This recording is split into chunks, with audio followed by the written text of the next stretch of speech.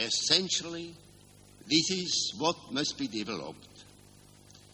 The art of giving out in love and intelligence what is taken in from vision and the experience of self-transcendence and solidarity with the universe.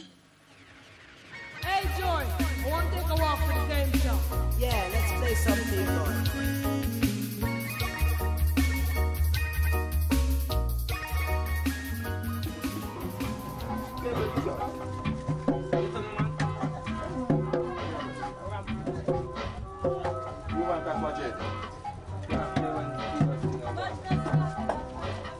Machine call him. Machine call him. Dive bomb. Fire. Dive bomb.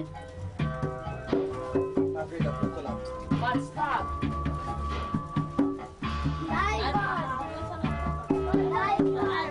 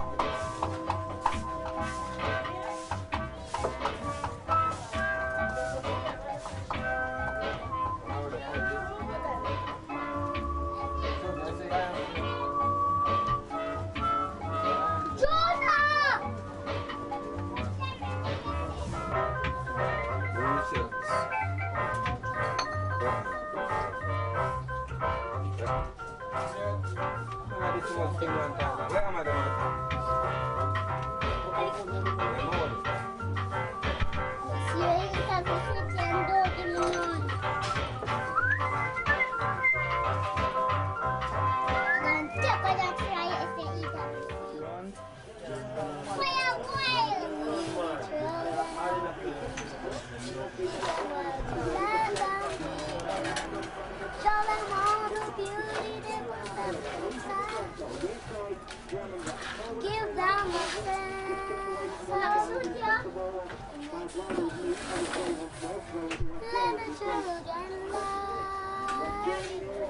Listen,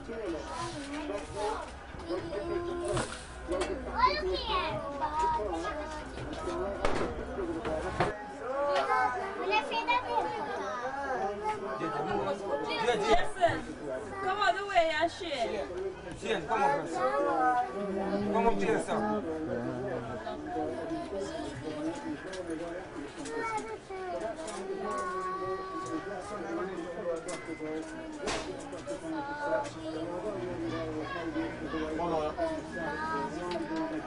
Over.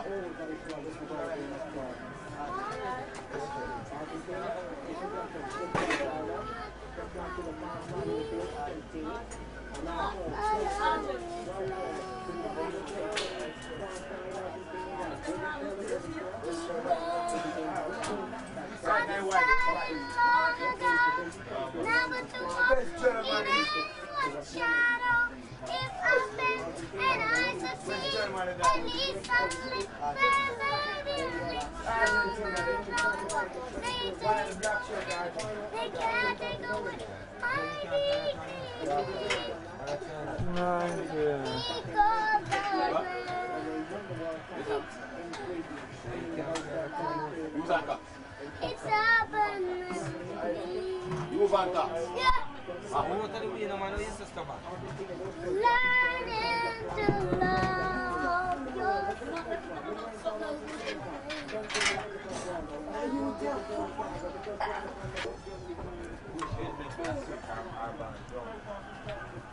Tree.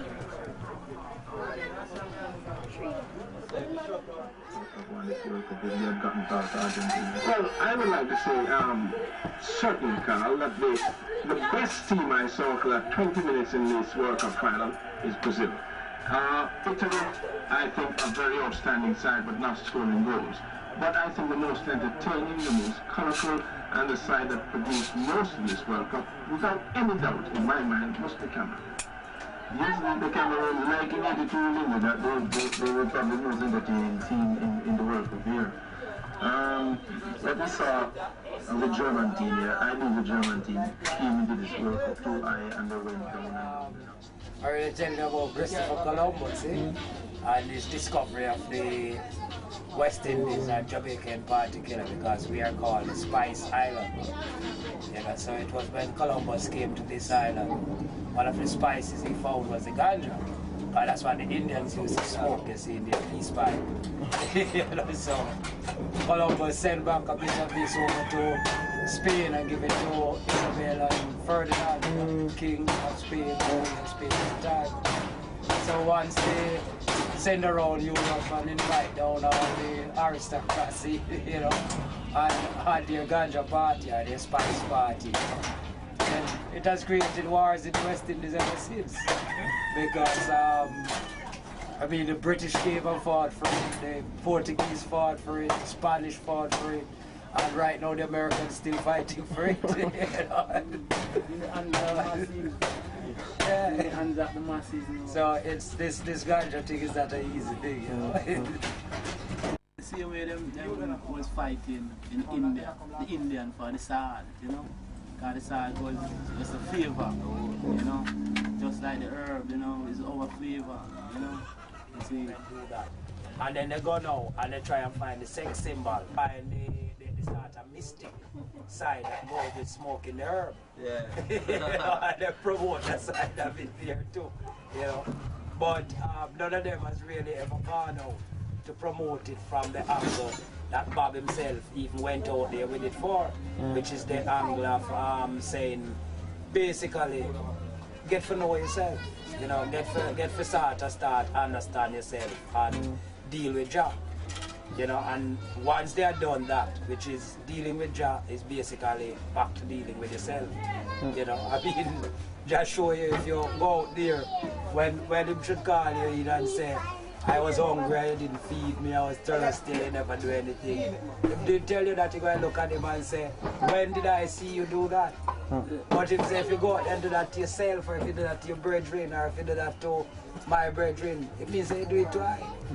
You know what I mean? So it's them things that Bob really went out there to show them, which he has done in some sense.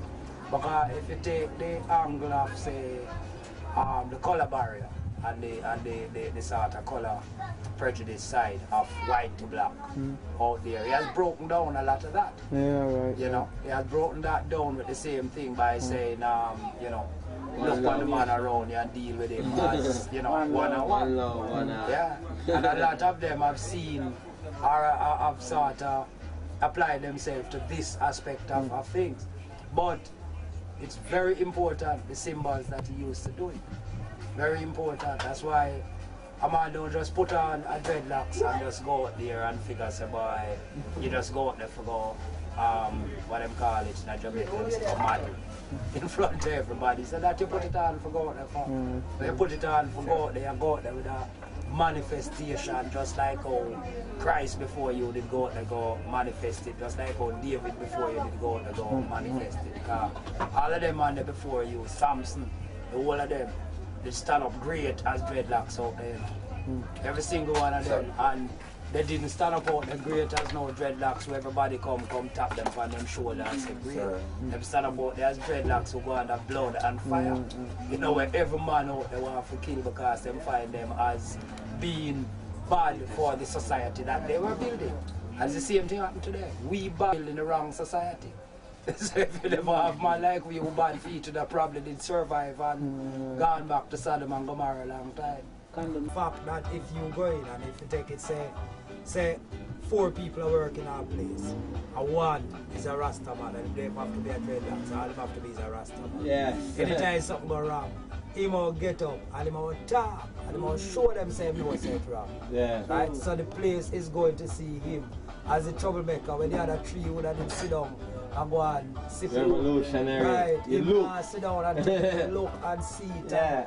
That is one of the thing of making him a Rasta man out there, because I know what him a defend, I know what him want to accept and what him knows him can do without. Even the look, you know, Rastafari. Yeah. Yeah, get them Dread. out. That's what Dread. Dread make them fear like what them dread, you know. And Dread are just Rastafari, love same way, you know. But you see, it's the love them can't deal with still. I mean, too much love around them and them have to fear. You see, and that is how the Rasta come with it, because the thing that is known with a Rasta man is that he's not telling nobody that he will not go out there and kill. He's not saying that to nobody, you know. He's not at the same time telling nobody that he will go out there and kill. But he's showing them that he will defend his rights down to the last limit of it. Right? And you know that if a man go and defend his rights, then therefore he have to defend it in whatever way is necessary and possible at the time when he might defend it. You know? So that is also one of the reasons for this big feat. So it make I wonder how come the ones before did work so. And since my lifetime, everything just seems to work so totally different. Right now things are just go so it means that it must be that the ones that was written before my lifetime never did go so. But never did go so, because Jamaican people don't change. Them not change through my lifetime, so why they must different in the time before my lifetime, you know. So I think the whole history of how Jamaica run and how we come to be where we are.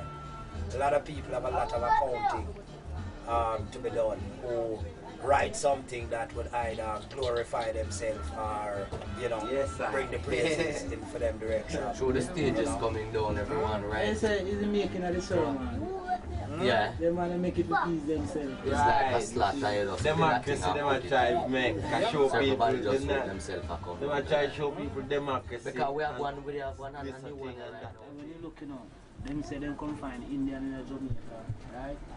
And when you looking at Jamaica today, you find Indian, you find black people, you find white people. Everyone is here.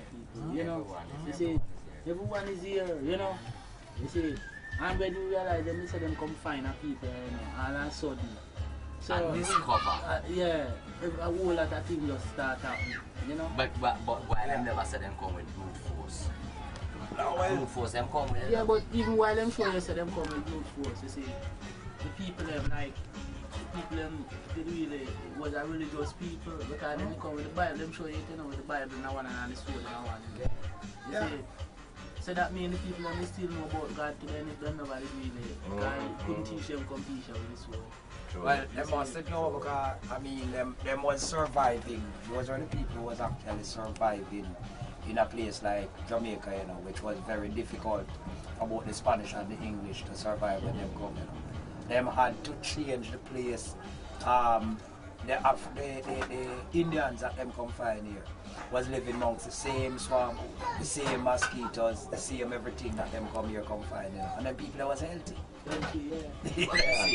Right, and then from them coming, them people used to live in a cave. That is the thing. So them had the door for shut at night time. You know, basic colonies inside there to survive. Because thrown into the environment. No, them couldn't work with the environment that the people were there with. That for them environment that they created when them come, even turn around and kill off the same people who used to exist before, you know. So them bring in a lot of different things where the people just was not tuned to and couldn't live with. That is why they have to identify new sources, workforces. They have to find out people who come from a same environment like this. Who could have stand up to the conditions. So I saw the transition of African slaves and East Indians and common laborer from Spain and England come in and mix the whole generation.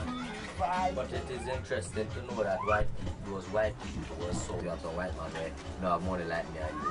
We enslaved them to just the same and it never really mattered. Yeah. Well, we have to know still. Some workers. We have to know still say slavery. No, a serious thing. Slavery is a thing, but it always exists.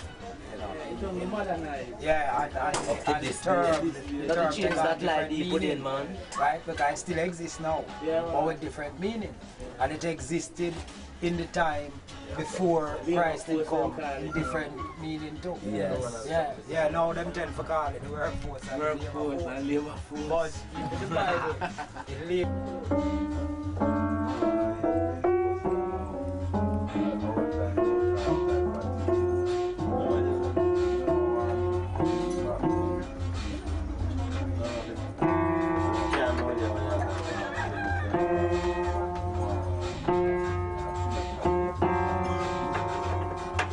But if you deal with that, we go